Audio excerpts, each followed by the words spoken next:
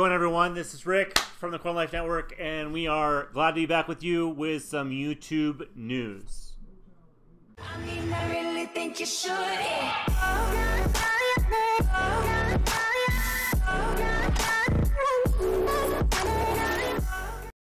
What's going on is I'm going to discuss the algorithm at YouTube and just how impossible it is to understand. Even the software engineers themselves don't know where it's going. It's run by artificial intelligence. It learns, it adapts, all within a set of guidelines which were set by programmers. Well, things learn, like these artificial intelligence learns these days. And I've been reading lots of articles, one off of TubeFilter, that talks about how you can do all you could do to examine it and get it right the first time, but it still decides. There's nobody in there pushing buttons, making sure this thing is doing the right idea. They're catching up with their AI constantly.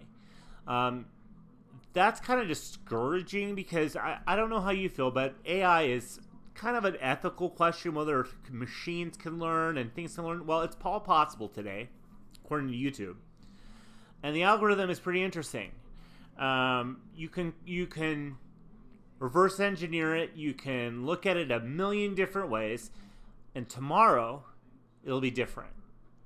So all of this talk about this algorithm is really left up to the algorithm itself. You know, there's a gentleman who was a former YouTube engineer, and he worked on the video's website algorithm before leaving Google entirely in 2013. I cannot pronounce his name, but I found it off TubeFilter. I'm just going to quote that this is a TubeFilter and was reported April 12th, 2018, so this is as of yesterday.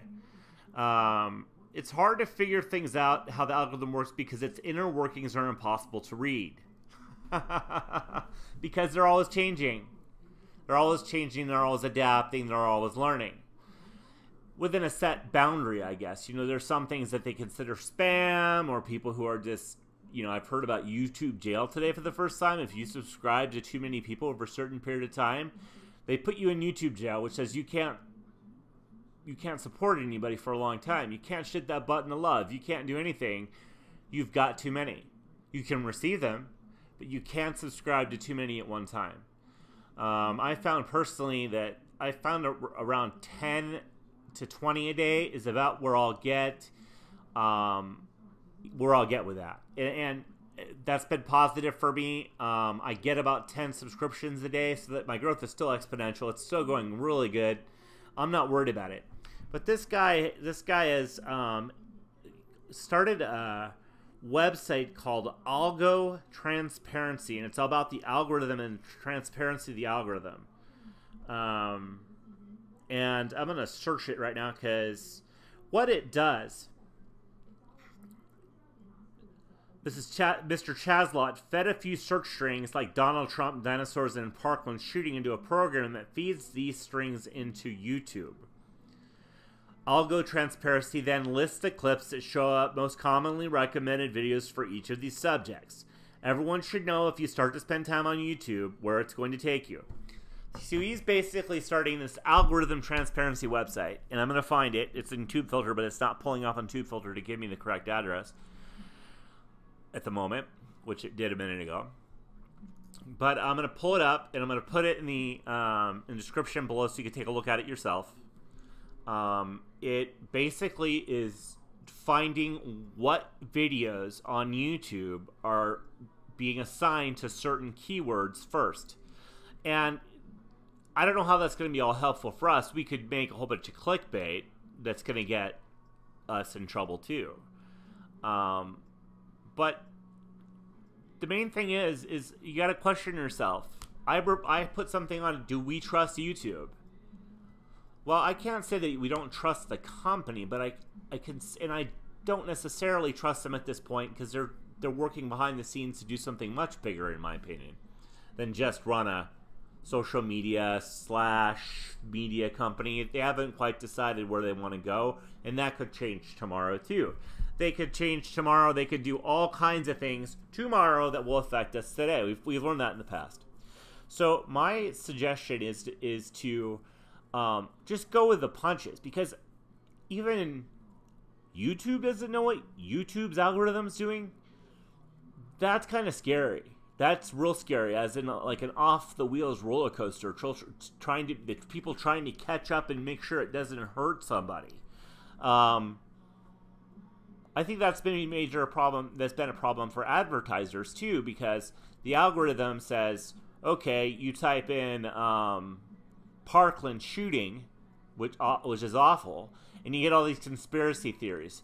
Try 9/11, 9/11/2001, or terrorist attack. You're going to find all of these conspiracy theories based on that, and that's what really bothers advertisers. And that's mainly what contributed to Adpocalypse and Adpocalypse 2 and any other future Adpocalypse will be how they get to pay their creators. And if they're losing money, if they're saying, "Oh my gosh, these conspiracy theory websites are popping everywhere," you think they could change that, but they apparently aren't, because it's still happening.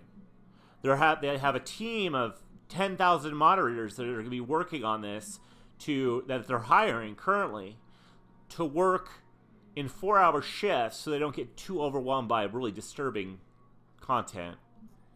They've got them working 4-hour shifts a day to weed out some of this conspiracy theory, disturbing messages and stuff like that. I don't know. I still see disturbing things on YouTube. I think you might too if you search for a couple of these things. I'm not so much talking about conspiracy theories, but just things that make it up on YouTube that shouldn't.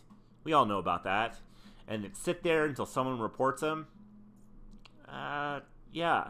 A guy getting ready for bed at 3 o'clock in the afternoon is not cool. With a camera on him and making lewd comments. That's not cool.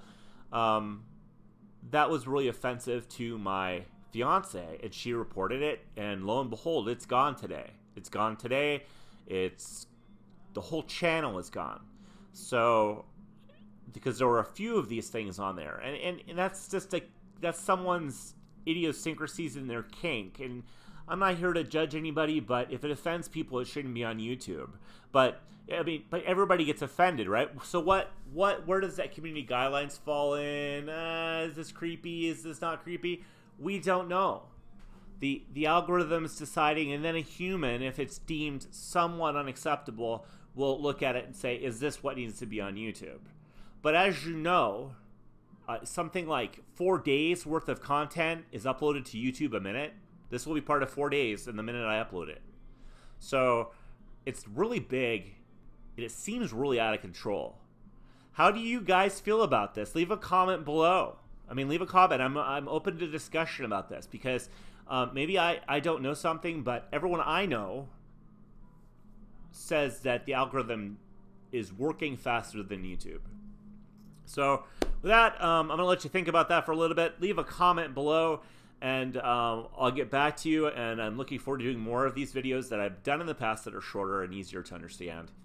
And then a 1-hour live stream. There's going to be more of these. These will come on at approximately 8 o'clock in the morning Eastern, 7 o'clock, 9 o'clock, somewhere in that round. I haven't decided. I'm probably thinking 9 o'clock, 8 o'clock Eastern, these will come up. So look for more of this at 8 o'clock Eastern every morning. I look forward to doing every morning. Every video every day in April, and I have failed. So anyway, this is Rick signing out. You. I mean, I really think you should.